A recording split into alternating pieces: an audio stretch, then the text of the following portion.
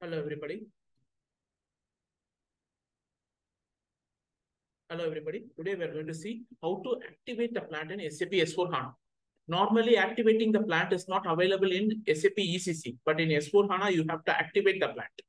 If you want to know, this is plant itself is an organizational structure. So if you want to know how to create organizational structure, I have given that link in the below in the description. Just check it out. Okay, let me create a plant now. I'm going to create a plant. This is my S4hana system. Go to SPRO. I'm going to create a plant. SAP reference IMG, enterprise structure, definition, logistics general, define copy, deletion, plant. Define plant. New entry.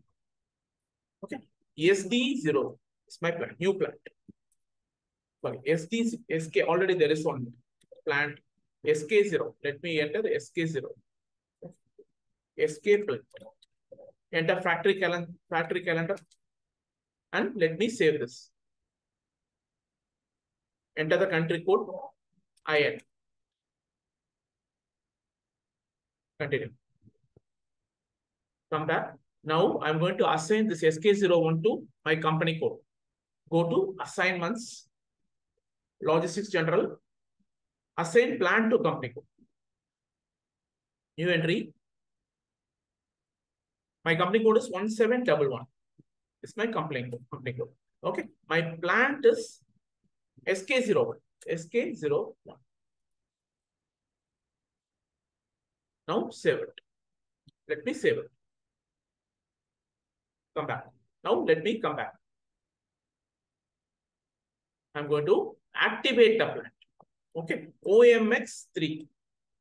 OMX3. Transaction code OMX3, OMX2, and OMX1. And CKMSTART transaction code. I'll just show you everything one by one. New entry. What's my valuation area? Valuation area and plant are same. SK01. My material ledger type is 9,000. What do you mean by material ledger? Actually, you can maintain multiple currencies in material ledger for plant. You can maintain multiple currencies in the material ledger for a plant.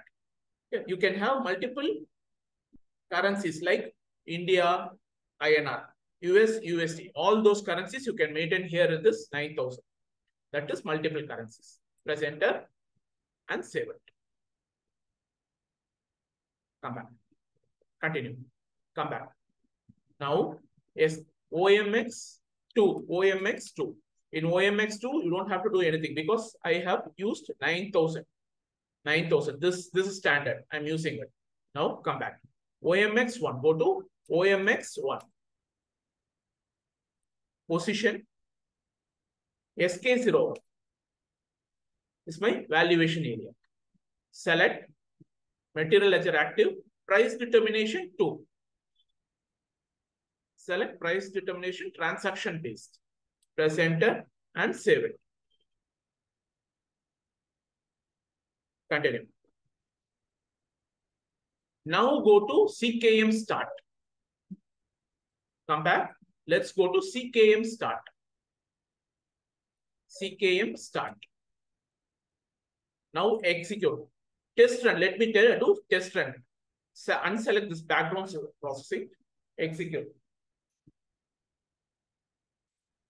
Let me execute.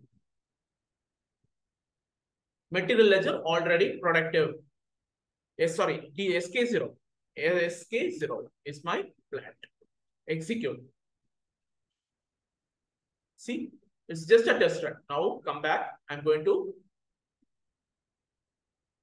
unselect this test run. Execute.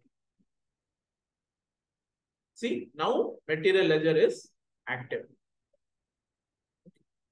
Sorry, plant is active. I have activated the plant. If you want to deactivate the plant, the same plant, I'm going to deactivate it. Let me deactivate.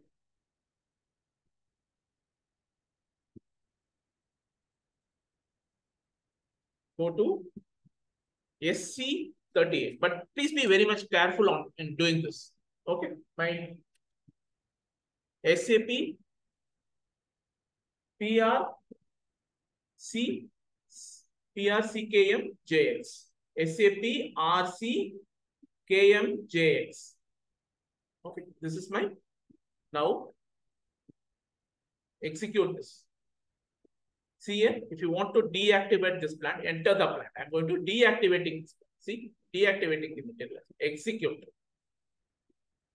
I'm just deactivating this. See, it's got deactivated. Now let's go to OMX3 and let's check it. OMX3. OMX3. It has got deactivated. Let me check it whether it has been deactivated. Let's case it. It's deactivated.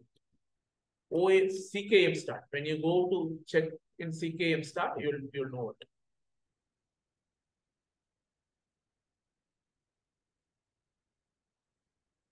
It has got deactivated. See, now again I am just executing to activate it. That is what this means.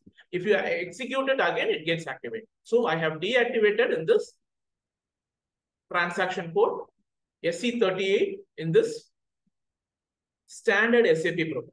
You can deactivate the plant. This is how you can deactivate and activate the plant. Thank you.